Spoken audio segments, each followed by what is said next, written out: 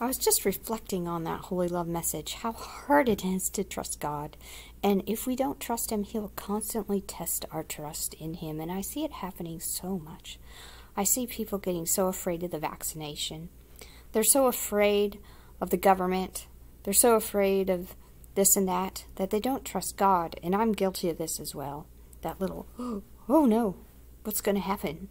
And we have to wonder, why do we act that way when we know in our hearts that it's better just to die for the faith? So who cares? But it's just that human part of us that's still stuck in the earth, still stuck in the ground, that always wants its way. We have to try to just empty ourselves of ourselves and come right with God. And it's an hourly, daily, minute, second by second process. And we'll never be perfected until God perfects us in heaven, if we get there. So don't worry about trying to do so much on earth and then you're constantly failing. Because it takes a lot of work.